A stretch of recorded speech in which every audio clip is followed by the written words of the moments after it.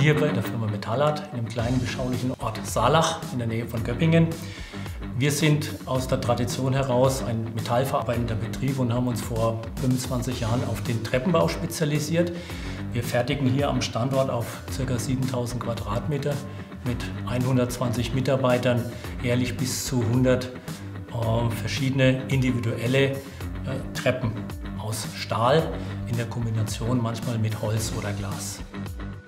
Irgendwann hat tatsächlich ein befreundetes Unternehmen uns gefragt, ob wir gemeinsam ein Projekt in Nigeria realisieren möchten. Wir haben uns allen Mut zusammengefasst und haben dann eben angefangen, diese Projekte zusammen mit Partnern zu entwickeln. Über die Mundpropaganda, die in solchen Fällen entsteht, ist natürlich ganz schnell, dass auch direkte Anfragen kamen, die wir dann ohne Partner umgesetzt haben, um mittlerweile fast 30% unseres Umsatzes in internationalen Märkten zu machen. Von Aserbaidschan über Bulgarien am Schwarzen Meer, jetzt derzeit eine Treppe in New York. Kollegen von mir fliegen in 14 Tagen nach La Mystique, um dort eine Treppe fertigzustellen. Also wir sind momentan eigentlich in allen Ländern der Welt unterwegs. Und da kommen wir wieder auf den Punkt Made in Germany. Der Enkel der Firmengründer, der diese Untersichtsverkleidung und verschiedene Verfahren entwickelt hat, ist halt so ein schwäbischer Tüftler und Bastler gewesen. Und das wird nach wie vor honoriert.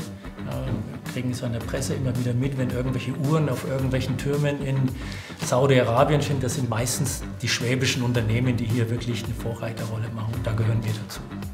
Wir haben natürlich inzwischen 10, 15 Jahre Erfahrung und wissen schon, was auf uns zukommt. Man lernt mit den Projekten, man zahlt aber auch ein Stück weit Lehrgeld. Wir sind mehr als 10 verschiedene Nationen bei uns im Unternehmen, also wirklich von den Ungarn, die 24 Stunden arbeiten wollen, bis hin aus Polen, aus Kroatien, aus der Türkei. Also wir haben so viele Nationalitäten bei uns. Wir haben russisch sprechende Mitarbeiterinnen.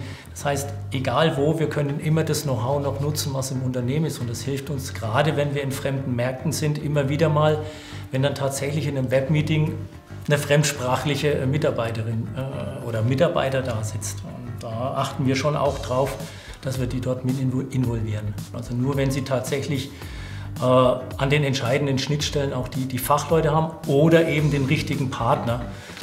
Nur dann kann sowas funktionieren. Ich kann Newcomern nur empfehlen, sich tatsächlich mit Partnern zusammenzutun, insbesondere mit Handwerkskammern, die eben auch international zum Teil eine Kompetenz haben, um einfach die behördlichen Vorgaben, die steuertechnischen Vorgaben, die zolltechnischen Vorgaben von vornherein zu wissen, was kommt da auf mich zu.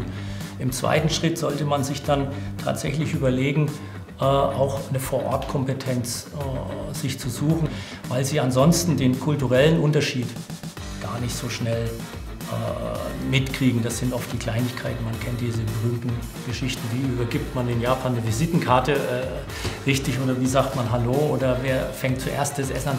Wenn Sie das nicht wissen, können Sie ganz viel verkehrt machen. Also Empfehlung auf kurz, mit dem richtigen Partner die ersten Schritte machen und das Laufen gemeinsam lernen.